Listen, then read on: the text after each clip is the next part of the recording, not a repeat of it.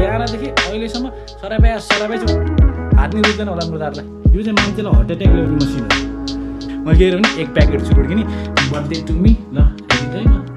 red स्टोनमा बोल्ने मैले केही नबुझ्ने यो भिडियो त होइन टाउगिने नि हुँदो रहेछ कि म्यानेजरले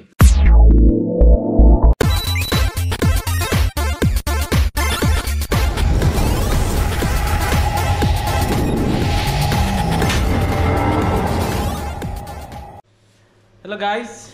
गुड इभिनिङ मेरो ब्लग चाहिँ राति मात्र बन्नु लाग्छ दिउँसभरि झरी पर्छ हिउँ पर्ला जस्तो हुने जाडो हुने हावा लाग्ने बतास लाग्ने यो के गर्ने बेला यो पुरै चट्याक पर्छ भन्छ नि त्यस्तै भइरहेको हुन्छ होइन त्यही हो डेनमार्क वेलकम टु डेनमार्क भइरहेको हुन्छ त्यही भएर बाहिरबाट निस्किन मन लाग्दैन जाडो हुन्छ के खिच्ने बाहिर कोही मर्गयो क्या भने यहाँ त कोही नै सुनसान छ आजको दिन चाहिँ मेरो जन्मदिन रहेछ मलाई पनि थाहा थिएन त्यो चाहिँ मलाई घरबाट मम्मी र बुवाले ह्याप्पी बर्थडे भनेर मेसेज पठाएपछि मैले बल्ल थाहा पाएँ कि आज त मेरो जन्मदिन रहेछ विदेशमा यतिसम्म हुन्छ जन्मदिनै बिर्सिने अनि आज मेरो जन्मदिन आजै कतिको मरणदिन भएछ कति नराम्रो अनि त्यसमाथि आजै मेरो फेरि यो गोप्रोको मैले डबल पैसा तिर्नु पऱ्यो होइन त्यहाँ पनि कति नराम्रो भयो अनि आजै फेरि कतिको साथीभाइहरूको बच्चाहरूको जन्मदिन पनि रहेछ होइन त्यो चाहिँ राम्रै भयो तर कस्तो दिन पारेका कि सम्झिनलाई हो कि अनि के त्यो यस्तो होला कि यस्तो गर्नु खोज्यो होला अब यसको जन्मदिनमा जानुभन्दा मेरो आफ्नै छोरोको जन्मदिन छ भनेर यति बेला पार्टी नदिनलाई होइन यसलाई खर्च गर्नुपर्छ भनेर सबै मिलाएका छन् यस्तै मिलाएका अनि काममा आएँ आजको अलिकति नराम्रो यहाँ के भइन्छ भने यो फोहोर मैले कहिले फाल्नु पर्ने थिएन अब यहाँ ट्रोलीमा छोडेर गएको अनि जताततै अलिकति रिस उठ्ने भइरहेको आज म अलिक चाँडै छु त्यही भएर मजाले म आनन्दले गफवारी गरी भ्लग बनाउनु पाउँछु होइन आज खासै मलाई त्यति हतार छैन अनि गोप्रोको बारेमा चाहिँ के हो नि गोप्रो किनेर आएको थिएँ मैले अलिक सस्तोमा होला मलाई पुरा हेभी डिस्काउन्ट 50% भन्दा बढी डिस्काउन्ट ड्याङ्गा दिएर मरिदियो है त्यसले त्यो हैजाले मलाई त्यति दिएर मरिदियो अनि अहिले 2 महिनापछि बिल आउँछ 2 महिनासम्म चाहिँ आएन है बिल केही पनि दायाँ केही पनि भएन 2 महिनापछि बिल आउँदाखेरि 2 ठाउँमा पेमेन्ट गर्नुपर्ने क्या एउटै सामानको 2 ठाउँमा पेमेन्ट गरेपछि त अनि फुल पेमेन्ट भएन आधा यता तिर्नु परेपछि होइन उहाँ पनि मलाई 50% डिस्काउन्ट भनेर ड्याङ्गम भनेर मरिदियो अब अहिले दिनुपर्छ म आज गएर कुरा गरेको के हो यो के पारा हो यस्तो तिर्नुपर्छ मैले यो के अरे यसो डिस्काउन्ट भनेको थिएँ भने मैले प्रमिस गरेको थिएँ र भन्यो हैजाले अनि अब तिर्नै पर्ने भयो अनि मेरो यस्तो नराम्रो पनि भइरहेको आज जन्मदिन परेको आज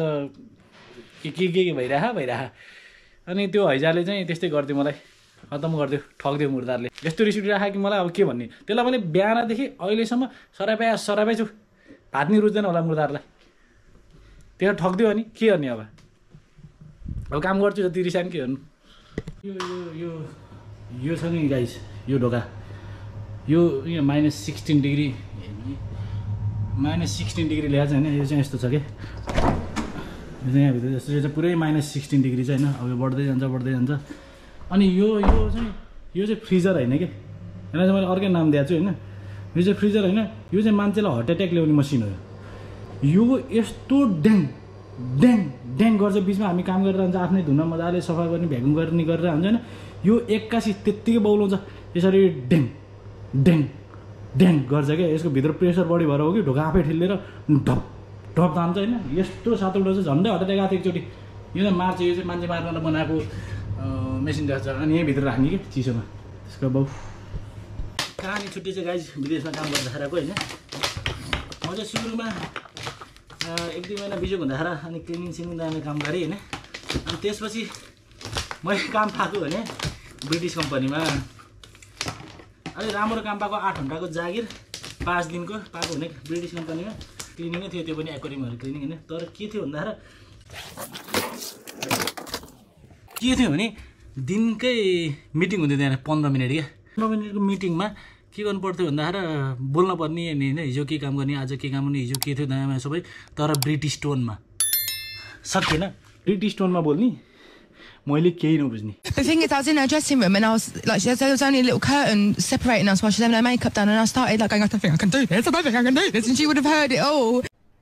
अरे कहना क्या चाहते हो मैले के भने एक प्याकेट चुरोट किनी अनि एउटा चुरोटे थियो जुन हङ्गेरिएको थियो त्यसले चाहिँ पुरै बुझ्थ्यो अनि त्यसलाई दिनकै मिटिङ सिट दिन्थ्यो 5 मिनट बाहिर लिएर जान्थ्यो चुरोट खान दिन्थ्यो ल भन्दा आज के भन्यो कहाँ काम गर्ने के काम गर्ने मैले चाहिँ कहाँ गर्नुपर्छ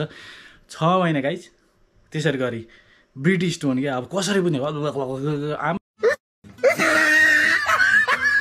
आमा इङ्ग्लिस पर भू यस्तो बिजो भएको कुरा छोड्दिउँ त्यसरी पनि सर्भाइभ गरियो त्यो एउटा पोइन्ट थियो जिन्दगीको पाटोको एकदमै खतरा के अब एउटा थोपो भाषा नआइकन म त्यो ठाउँमा टिकिरहेको 6 महिनासम्म म चाहिँ चढेँ गाडी साथी म चाहिँ चढेँ गाडी यो गाडीले मलाई अर्को ठाउँमा पुर्याउँछ काम गर्ने ठाउँमा अनि खाली छ यो गाडी सो गाइज म चाहिँ घरमा आइपुगेँ अनि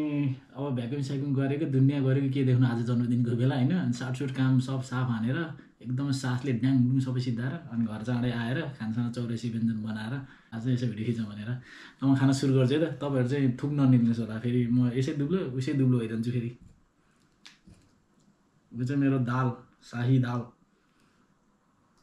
अलिकति हाल्नु परिहाल्यो अनि यो चाहिँ गाजर र आलुको तरकारी के हो थाहा छैन डेनमार्कमा यस्तै छ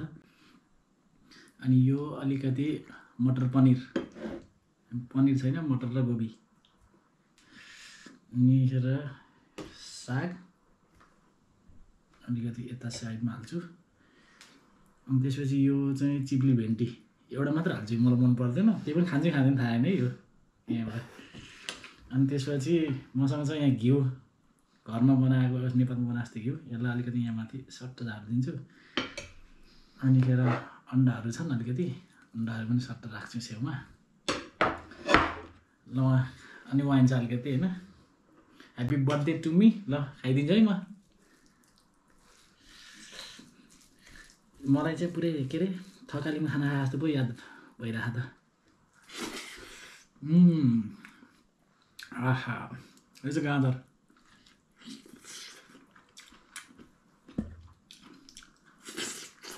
आलु दाल साग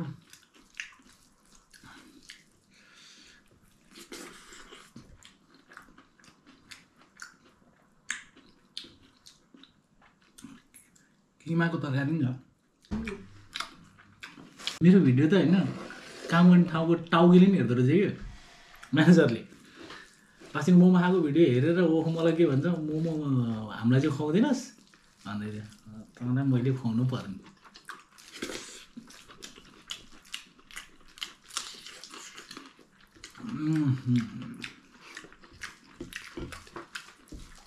पिरो यो चाहिँ मैले पास गरिदिएँ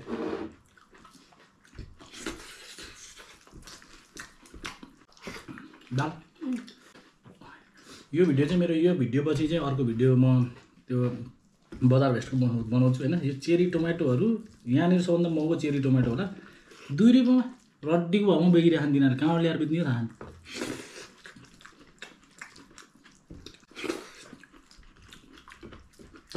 यो घिउ चाहिँ कहाँबाट ल्याएको कहर बना भन्ने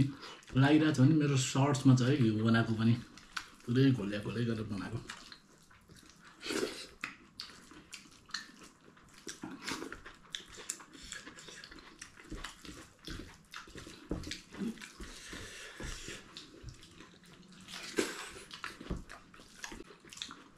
मलाई चाहिँ घरमा होइन अरू केही भन्ठाने पनि होइन विदेश गएर छोरोले साग खाने भेट्छ चाहिँ भन्ठान्छ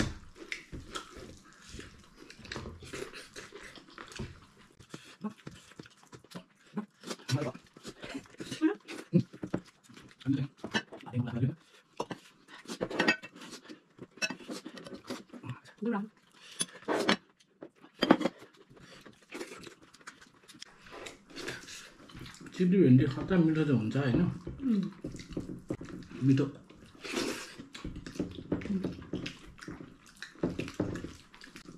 चिप्ली भेन्डी सबै फरक छ चिप्ली भेन्डी त होइन चिप्लो मात्र भयो मलाई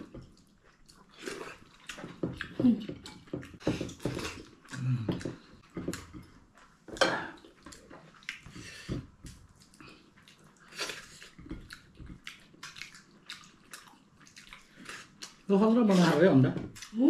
अन्डा खतरा बनाएको तिमीले बाहिरबाट पाकेको छ होइन भित्र फेरि ठ्याक्क हाफ बोइल जस्तो कि कसरी हो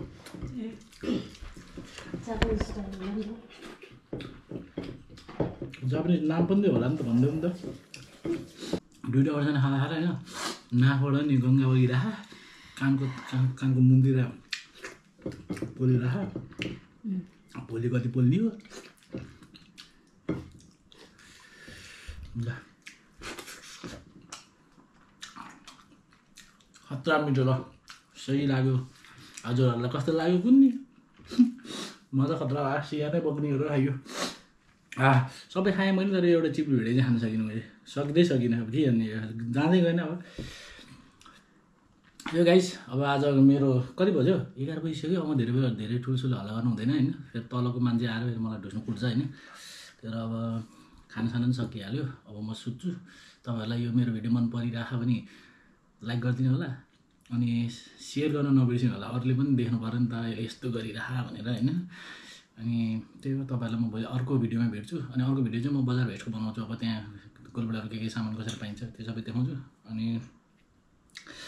so I will see you in my next video and till then take care God bless you all अनि नयाँ च्यानलमा नयाँ हुनुहुन्छ भने चाहिँ प्लिज सब्सक्राइब गर्न नभुल्नु होला join in my family C you next time take care God bless you all by